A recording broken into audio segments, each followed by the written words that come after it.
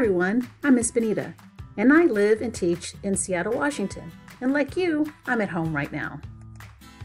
These are my two cats, Ruby and Claude. They are studying their local ecosystem. And if you're new to these videos, welcome. This unit is called Ecosystem Restoration. We have been building our learning to help us answer this question. How do organisms in an ecosystem get the matter and energy they need to grow and thrive? We'll be working through packet pages 13 through 16. And if you have paper around your house, you can just use that instead. We've been working through this question, how do animals grow? Let's take a look and review from lesson 5. What did we learn? We learned that animals use some food molecules to release energy for movement and growth. And we learned that animals grow by changing food molecules into body molecules that can build their bodies. All right, so in this lesson, lesson 6, we're going to look at the role of food in an ecosystem. And the purpose of this lesson is to build on what we have been learning and apply it to thinking about matter as it flows in an ecosystem. There are 3 activities in this video. We'll start with the first one, showing the flow of matter. Remember what matter is? It's the stuff that things are made of. Everything is made of matter. Now, you'll get a chance to show your thinking about where food matter comes from in an ecosystem. You'll also think about how the amount of food matter available to different organisms in an ecosystem might affect their health. Turn to page 13 in your packet. On this page, we have a very simple representation of an ecosystem with 3 organisms: grass, zebras, and cheetahs. And you have a table up here. This is a menu of different conditions you can choose for the organisms. Normal, which is healthy, less, unhealthy, not in an ecosystem, or a lot more, a very healthy ecosystem. You can choose for each of the different organisms. And over here, we have the amount of food matter. You can show what happens to the amount of food matter in an ecosystem according to the condition you've chosen for the ecosystem. Now on page 13, there's also a table that might help you organize your thinking. You can use it, or you can organize your thinking however it makes sense to you. Let's try with an example. If we said that the grass was unhealthy, what would that do to the zebras? We would have unhealthy grass, so there would be less food matter for the zebras. And if there's less food matter for the zebras, how would that affect the cheetahs? Well, there would be less food matter for the cheetahs as well. See how everything's connected? The goal here is to show matter in the ecosystem when cheetahs are healthy. So pause the video and work through different conditions in the ecosystem. And then your last one should be have healthy conditions for the cheetah. Which food matter cards did you place in the boxes? Why did you place them the way you did? I'm thinking about that. When you're done with that, we'll turn to page 14 in your packet. After you practice showing what happens when the cheetahs are healthy, respond to the questions below. Make sure you pause the video so you can look through this sheet, and I'll read it to you. Refer to your completed healthy ecosystem table as you answer the questions below. The goal is to show matter in the ecosystem when the cheetahs are healthy. Make a drawing if it helps you explain your thinking. Label your drawing. You know, I recommend that you always draw before you write. It's super helpful. See you in a bit. All right, welcome back. Now here's a drawing that I've made. Let me walk you through it a bit. I started with cheetahs. Cheetahs were on my mind. Cheetahs are healthy because they have enough to eat. They have zebra matter to eat, right? The zebras are healthy because they have enough healthy grass matter to eat. And there's enough healthy grass matter. When the grass is healthy, the zebras have enough to eat. The zebras are healthy and thriving. There are enough zebras in the ecosystem to feed the cheetahs, and that's why they are healthy. I wonder what you drew. Let's take a look at the first question. What happens to the grass molecules once they are eaten by the zebra? Then I thought, oh, grass molecules. Maybe I should add more to my drawing. So I wanted to add that the grass is healthy because there's enough sunlight and rain for the grass. And in turn, since the grass is healthy, the zebras will be healthy. And when the zebras are healthy, the cheetahs are healthy. That really helped my thinking. So the grass molecules turn into zebra body molecules or are released as energy so the zebra can move and grow. So the use of body molecules and energy. Let me put that right there. So the next question, what happens to the zebra molecules once they are eaten by the cheetah? How did you answer that one? The zebra molecules turn into cheetah body molecules or are released as energy so the cheetah can move and grow. Very similar to the first question, right? We're going to add that right there. All right, moving on to the second activity, writing about rainforest animals. Do a lot of writing in this one. Make sure you take breaks. As ecologists working for natural resource rescue, let's think about how what we have learned applies to the jaguars and sloths in the Rainforest Project area. Let's turn to page 15 in our packets. Let's review the directions. It says, read the question below. Write a paragraph that answers the question.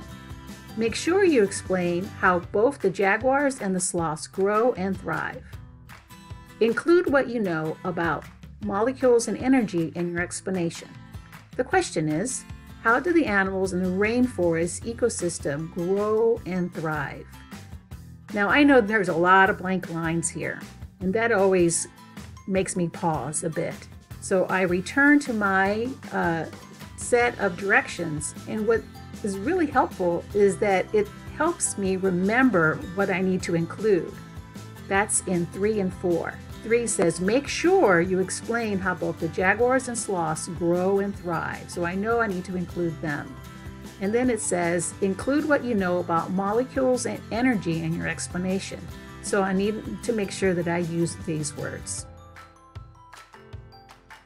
So pause the video and go ahead and make a rough draft of your answer and explanation to the question, how do the animals in the rainforest ecosystem grow and thrive?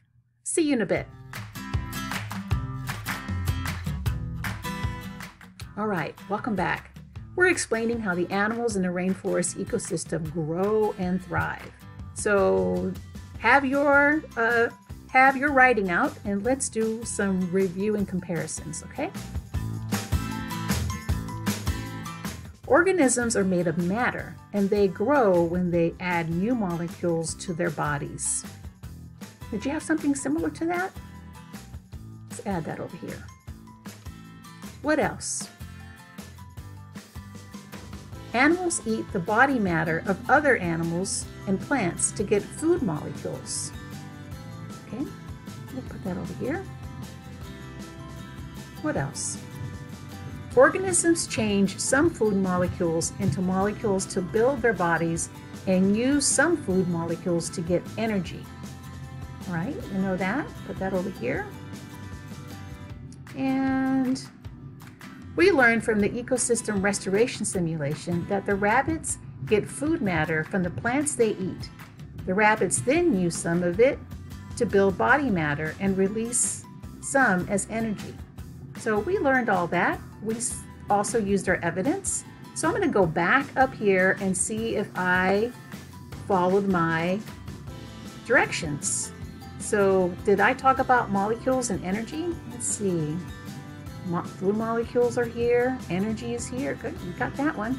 And then did I talk about how both the jaguars and the sloths grow and thrive? You know, I didn't do that. I wonder how I could rewrite some of this so that I include those words. Maybe I could say that the jaguars and sloths grow and thrive because they get enough body molecules from the food they eat, from the plants and animals in their ecosystem. Sound good? Thanks. Now, what we just did is we went through and knitted our ideas together or zipped them all up. All right, so we've read about and observed many different examples of ecosystems. Based on all that you have learned in the last few lessons, what new ideas do you have about what an ecosystem is? That's a big question. Let's take it step by step. Let's go back, way back to lesson 2, and let's do a lesson 2 review. We broke this word apart to take a look at it, and we came up with this part here. Eco is Greek for house, and system can think of as individual pieces that when they're brought together, they make a whole. And the definition back in lesson 2 was a place where animals and plants live together in their environment. And we've been using the word ecosystem throughout this whole unit. So now we're going to deepen that understanding by saying that an ecosystem is a community of organisms together with this environment. Think about your community. How does your community work together? All right. A system is a group of parts that work together. Each part plays a role. What are some of the parts of the Costa Rican rainforest system? Take a look at those. We identify the Cecropia trees, millipede, three-toed sloth, soil, and jaguar, which in Spanish is jaguare. We identified that these were parts of the Costa Rican rainforest system. What about other parts of the system? Yes, we have rocks, we have water, we have air. All of these are part of the ecosystem as well. The parts of an ecosystem include all the organisms as well as all the living things in the environment. Now, if your family culture has different ways of defining living and non-living things, this would be another opportunity for you to talk to your family about that. Throughout this unit, we'll discover the roles of the different parts of ecosystems, as well as what can happen if something happens to one of the parts. All right, our last activity for today is reading for information. And we're going to go back to our book and finish reading it. We know that animals eat to get the food molecules they need. We are now going to investigate this question. Where do food molecules in an ecosystem come from? As you read about what eats what in different ecosystems, think about where all the food molecules for that ecosystem come from. We're going to turn to pages 12 through 19 and think about that. Where do the food molecules in an ecosystem come from? So pause the video and read through those pages. Think about that question, and I'll see you in a bit. Hi, welcome back. Let's turn to page 17. Notice that this food web includes different organisms. We have plants, we have animals, and microbes that are too small to see. Take a closer look at this food web and think again about where the food molecules in the ecosystem came from. Also be thinking, what do the arrows represent? If you have a family member available, this would be an excellent opportunity to practice shared listening. So this is in your packet on page 16, but I will read each of the different steps. Let's start with step 1. Partner A, that could be you, reads the question and shares for 1 minute while partner B listens. That could be a family member. In step 2, partner B restates what they heard partner A say. Partner A can correct misstatements if necessary, but not add any new information. Then you'll want to switch roles. For the next question, partner B will share and partner A will listen, and then restate partner B's ideas. My head's in the way here. Sorry about that. Okay. Start with algae and follow the arrows up to the alligator. This is for shared listening question number 1. What eats what in this ecosystem? There's space on your packet to write down your response, or just share it with your family member that's working with you. Shared question number 2 is start with the algae again, but this time find a different way up to the alligator. What eats what in this ecosystem? This is the Everglades swamp ecosystem. What are some of the different ways you got from the algae to the alligator in this food web? Jot that down. The food web shows many different ways that organisms get food molecules. Now, where does the alligator get its food molecules? Did you do something like this? Through many other organisms that eat one another. Let's trace that path. Here's one, right? The marsh grass is eaten by the rabbit is eaten by the alligator. Again, you can go marsh grass that is eaten by the carp, and the alligator eats the fish that are in the water. And then here's another one, right?